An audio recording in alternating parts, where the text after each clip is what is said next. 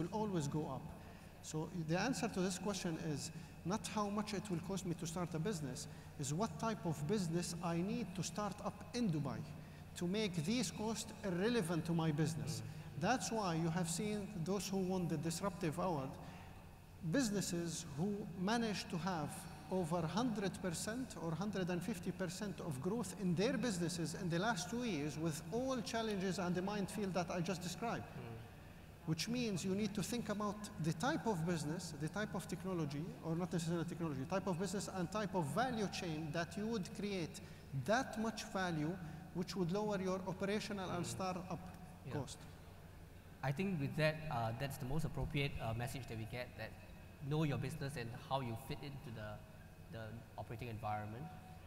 Ladies and gentlemen, I have to end the panel discussion because our next speaker is waiting. So I think if you have further questions, you can always ask the panel offline. I would like to thank my panel for their views and their contributions. Let's give them a round of applause. Thank you. Thank you very much, Mr. Alexander Williams and the panelists. Another round of applause.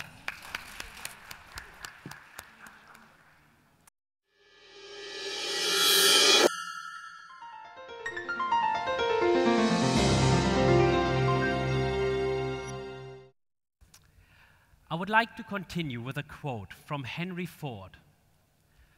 "The only real mistake is the one from which we learn nothing." So what happens when you choose to ignore warning signs? That's what the moderator and the panelists in the next discussion will talk about. Ignoring the iceberg. What you cannot see can hurt you. Mr. Gavin D'Souza, Director and Practice Head, Excellence Plus, is an HR consultant and corporate trainer who is passionate and obsessive about human resources. Please give a welcoming round of applause to the moderator who will introduce the panel, Mr. Gavin D'Souza.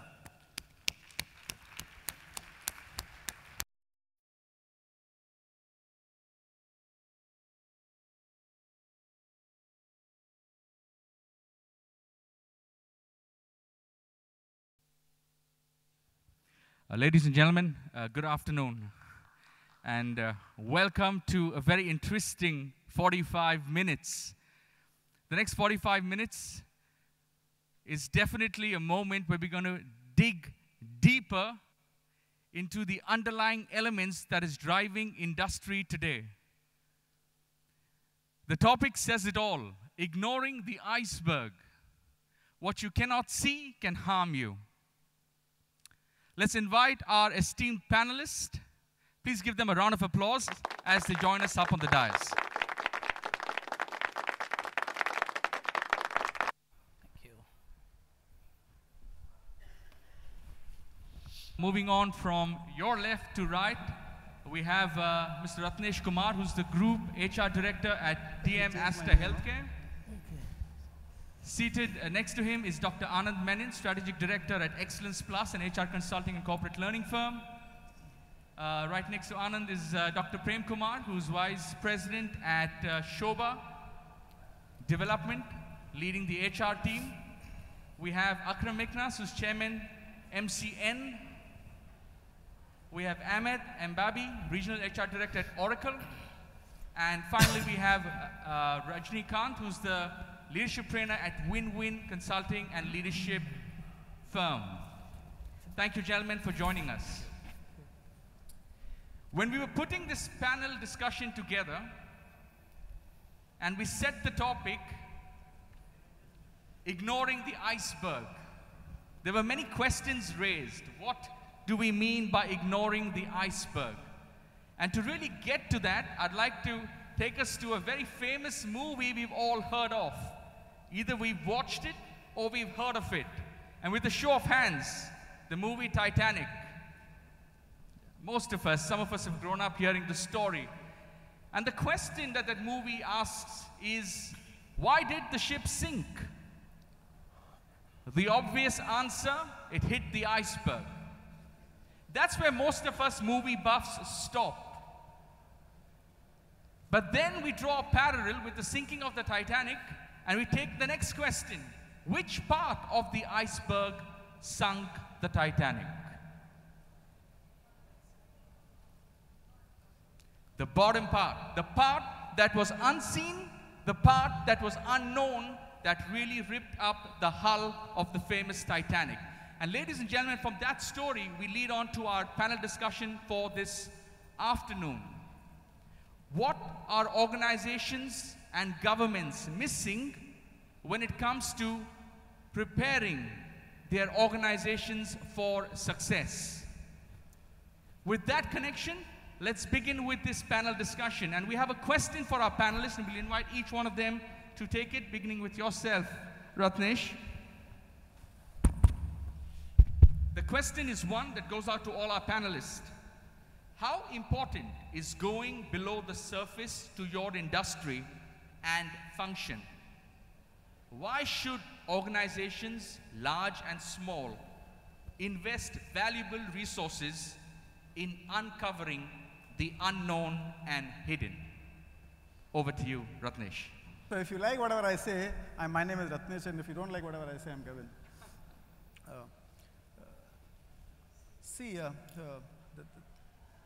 I will give it a more of a HR or industry perspective in terms of my views on what is there over the water and what is there under the water.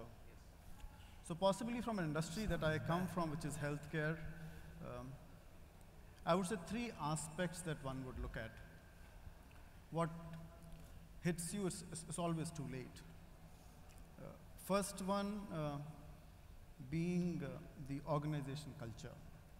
See, every organization as we walk in seems very normal, pretty okay, it's life as usual, and people don't realize what it means, the culture that we provide to the employees. Culture starts right from the leadership, how leadership behaves with their employees, how employees are comfortable.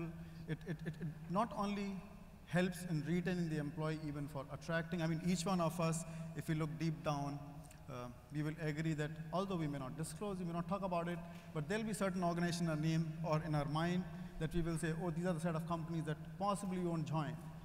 Many a times when we make offers in the organization, sometimes people decline the offers, not for any other reason, just because they have heard something about the organization when the culture is not good, culture is not bad. So I think culture starts right from what kind of environment we provide to the employees in the organization, about the empowerment, about the style, about the values, the matching of values between the employees and the organization. So that is number one. Whether are we providing the right culture in the organization wherein employees feel comfortable to work and stay for long, number one. Number two, again, as I said, culture, again, it's not seen, but then when it hits you, it's obviously pretty late, because culture is not something which is built overnight. It takes a while, it takes decades for the culture to build, and to unbuild it or to break it, it takes another few decades. So that is one. Number two, I would say, again, employee engagement. Now, again, I mean, we do a lot of surveys, every company, I mean, most of the companies, they do various employee engagement surveys. But then, again, if you walk into an organization, if you walk into the cafeteria, if you go into the workplace, everything seems very normal. All of them are talking to each other, happily coexisting. You see the engagement results, then you see, oh, I'm 81% engagement score, 82% engagement score. But I think engagement is something, especially in our context. See, many a times people compare healthcare with hospitality. And I have a fundamental disconnect there. I say, in a hospitality sector, people go there by choice. In healthcare, given a choice, nobody wants to go. So the complete mindset change. So that's the type of emotions from our customer or from employees that we handle on a day-to-day basis, where engagement becomes extremely, extremely important. Because everybody, every customer, every patient, every attendant that is walking into your clinic or into your hospital is walking not by choice, but because one doesn't have a choice. It's in despair, those emotions. Now, how to handle those emotions in that kind of environment? Unless you handle employees' engagement at a very different level, wherein people are committed, people enjoy doing what they're doing, it doesn't work. So I would say number two is the engagement. How do we keep people highly engaged who are able to give that comfort, to give that consolation to the customers or to the patients and their families or their attendants. Sure, thank you. And number 3, and the last one possibly I would say, in terms of, again, above the water and below the water, is, again, we are in a sector which possibly seen as life as usual, which is like healthcare, hospitals, and clinics. But the way world is moving, I think the third one is innovation. Irrespective of which sector we are in, unless we keep innovating, we keep changing the way we are operating, even in the healthcare sector. I mean, all of us have seen what has happened to Nokia, right? What has happened to Kodak. Now, healthcare also, the way healthcare is evolving, I mean, we firmly believe that it's only a matter of time wherein your primary and some part of secondary healthcare will move on to app, wherein everything's available right at your doorstep. So third, I would say, unless we keep innovating, keep changing our ways of work, keep addressing those customer needs in a very different manner. Technology is a part of life we can't ignore. How do we use technology in healthcare? So possibly I'll say, these are the 3 things which I would say, they may seem very normal. It takes a whole lot of time, decades for the organization to build and change. But unless we do that, I mean, when it comes and hits you, it's possibly too late. Thank you, Ratnesh. Moving on to Dr. Anand. The question being, how important is it going to go below the surface, and why should organizations invest in going below the surface? Okay, Gavin, I think the answer to that is in the headline of what we're discussing today. But I would like to take it a little further. It says, ignoring the iceberg, what you do not see can hurt you, but what you choose to ignore will hurt you even more. And I think that is primarily one of the challenges of organizations in this part of the world. By choice, we actually choose to ignore the people side of the business. Now, what do I mean by that? We don't wake up in the morning going into our companies saying that I'm not going to pay attention to my people. What we tend to do is we wake up every morning thinking about which are the new systems I can bring into my business, how can I have a standard operating procedure, how can I bring in software, how do I take my branding and make it more attractive above the line, and the millions of dollars or hundreds of thousands of dollars gets put into all of that above the line. But by choosing to focus on these things, we are choosing by exclusion to leave our people out. And this is what happens. Let's take a simple example. We have so many people sitting in this room. Why should we be focusing on below the surface? Everyone in this room has got a smartphone. Everybody has got a phone which has got software on it, tools, apps, everything designed to make life easy. But how many of us can actually say that we are effective in using that phone? Because we haven't been trained on how to use it. We are strong in one app or another one or one particular tool that we are using on the phone. But the phone can do a whole lot more. So all of us are carrying incredibly powerful instruments with us, but we've never been trained on how to become effective in using a simple thing like a smartphone. So in organizations, you have the same problem. If you look at growth globally, whether you get into business or get into nature, a giant tree stands tall only because of the strength of its root, which is again below the surface. The tallest building on the planet stands on a strong foundation. And here we are trying to erect businesses and companies to become global benchmarks on shaking foundations. So that's in a nutshell to answer why. Thank you, Dr. Anand. Moving on to Dr. Prem Naidu. Thanks, Gavin. From a real estate perspective, where I represent both the developers and the contractors, we live in a world called VUCA. I coined a word called VUCA, which is very volatile, uncertain, and complex, and also it is ambiguous. So very important is we need to understand below the iceberg what it is in terms of talent acquisition and talent management. When you talk about the volatile, the talent acquisition itself, it starts with hiring the right talent, which starts because our industry works in a perspective that we need to be speed, there should be productivity, and there should be two more dimensions, which is talking about the transparency and the capacity to deliver on time. So here the talent acquisition is very important from our industry. And moving on, once we hire the right talent, we need to manage them. That's another important dimension to such an industry which is very volatile in nature. So managing the talent becomes very important, as Ratnakar was also talking about employee engagement activities.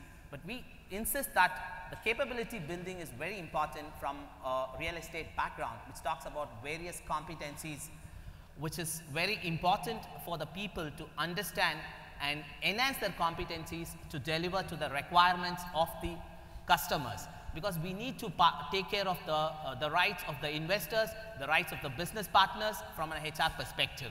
So it's very important for us from both talent acquisition and talent management. Thank you, Dr. Prem. Moving on to Akram. Why should organizations invest in going below the surface? How critical is it, especially to the SME? Well, you know, I think it's maybe coincidental that we are talking in Dubai, and I think UAE in particular has been known to have faced many icebergs. Many, and I mean many. But every time there's an iceberg, there was a jump ahead, double-digit growth, and I think they faced the challenges with great astonishing actually the world, with their great attitude towards succession and succeeding. And in my books, I always leave my hands on my pulse all the time. I mean the pulse of my business. I never ever, every day in the morning I wake up, my hand is on the pulse, I sleep, my hand on the pulse. I want to know exactly what's going on. It's not only the business, it's the people that work for the business, it's the role of the business in the community, and therefore we have to be careful and make sure that the pulse that we're reading exactly, and therefore foreseeing the iceberg before it happens, and of course taking measures. I think every company has a philosophy, has a way of doing business. You should not, at critical moments like this, change your philosophy or change your attitude, but on the contrary, I think you should take that attitude in a positive manner and take advantage of a situation and look at the cup, not half full, but full, completely full, and work with it accordingly. There are many opportunities when there is danger, and it is all a matter of attitude. That's my thinking and that's my belief. Thank you very much, Mr. Akram. Moving on to Ahmed. Sure. So adding to what my dear colleagues have mentioned, I want to give a different perspective, which is a little bit from an HR perspective, which is as companies, we do invest a lot in infrastructure and ensuring that we have the right systems and tools in place. But there is a very important element, which is the human capability. And I think it's very important not to ignore the capabilities of the people. I mean, how capable are the people and what can they do with those tools and systems that you have in place? And here it comes, which is the very thin line between doing things by systems for the people or having the people really own the people, let's say, agenda as managers. That's a very thin line, so we need to help managers to be able to use the tools and tailor them to meet the requirements on the ground, which is the localization part. And that's a big challenge for us. So we might have the right tools, but how do you bring this into really being something that you can use on the ground? Thank you, Ahmed. Thank you, Ahmed. Moving on, Rajnikant, your thoughts, please. I think in the morning we had a lot of discussion about the growth of many companies, but everything was above the iceberg. I think below the iceberg we were not discussing about the people involved in the growth. I think one of the important aspects of organizations which have to grow is to invest in people. And that is the difference. We hire a lot of intellectuals from different institutes to our corporate, which does not make our organization as an intelligent organization, because there is a difference between the word intellect and intelligence. Intellect is acquiring skills, the logic, the acquiring skills, what you go in colleges, schools, what the competency company trains. But the intelligence is the application of that intelligence, application of that intellect, or the application of the skills which we have learned. So any organization, if you have to really survive, it has to become an intelligent organization, for which people development becomes a very, very important aspect. And I think organizations should start investing in people.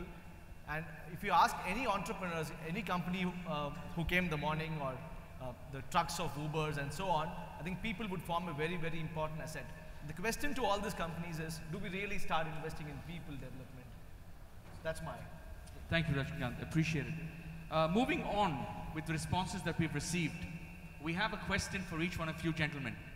And the question is specific to either the industry or the function you represent. So I'd like to begin with Dr. Prem Kumar Naidu from Shobha. We all hear about the real estate sector. It's one that's in our face, very dynamic, fast-paced.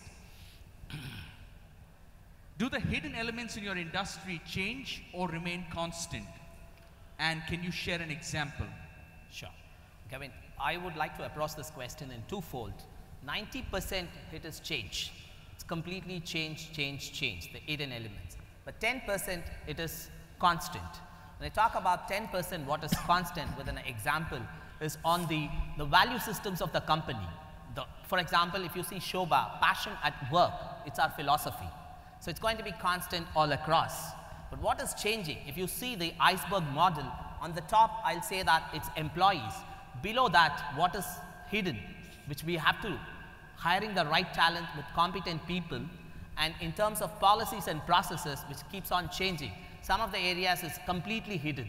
And we need to be transparent. We need to use, particularly in this industry, new age tools. A lot of presentations were there in the morning talking about the new age tools. So that is something which is missing in this industry, which is completely hidden. So in our industry, we need to concentrate more onto the new age tools and techniques, which will help us in developing the competencies and in developing the leaderships. And we need to look at leadership at all levels. So if you know, by the statistics, only 7% in an organization are decision makers. Particularly in a real estate industry, many of the real estate industries are entrepreneurial driven industries. They're not big corporates. So the company I represented, it's into a generation of entrepreneurs. So for them, we need to do leadership at all levels, bottom of the pyramid, middle, and the top of the pyramid. So leadership development, as Rajnikant was mentioning, people in this industry, they need to invest more onto people development. I completely agree with him. Well, thank you for highlighting one of those hidden